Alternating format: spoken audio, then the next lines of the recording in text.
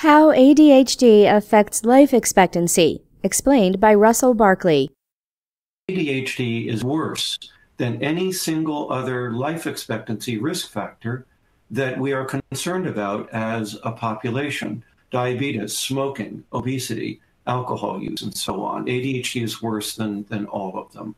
The good news is that most of these risk factors can be changed very simply.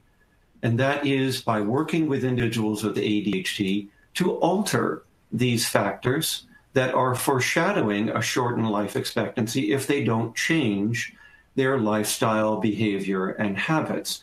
After all, you can get more education, you can lose weight, you can improve your nutrition, you can increase your exercise, you can find ways to improve your sleep quality and duration. You can treat ADHD and reduce the risk of driving problems.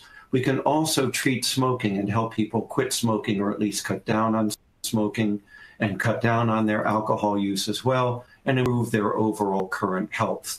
So everything that we saw in our ADHD kids that's predisposing to a shorter lifespan, the vast majority of those things can be changed with help, if necessary, from primary health care providers and others who assist the population in this kind of risk reduction.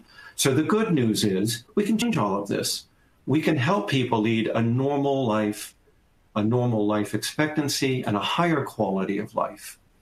But we also have to pay attention to the fact that if you look behind all of these first-order lifestyle risk factors for shorter lifespan, the big factor is ADHD, and especially its linkage with behavioral inhibition problems, or what we often call conscientiousness. Low conscientiousness is the personality trait linked here.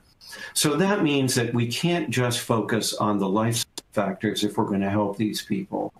We also need to lower this personality trait so that they are less likely to engage in these other factors. And that means we have to treat their ADHD in adulthood to help get this risk reduction.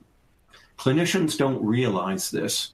They often focus on the specific lifestyle factor. They want to help you lose weight. They want to help quit smoking, reduce your alcohol consumption, eat better, and so on. But what if the person continually fails? Clinicians don't know that the person who's likely to fail in these self-change programs is the young adult with ADHD, and especially high levels of disinhibition. So they don't screen for it. And as a result, they're likely to blame the patient for lack of motivation or not willing to try to change their lifestyle.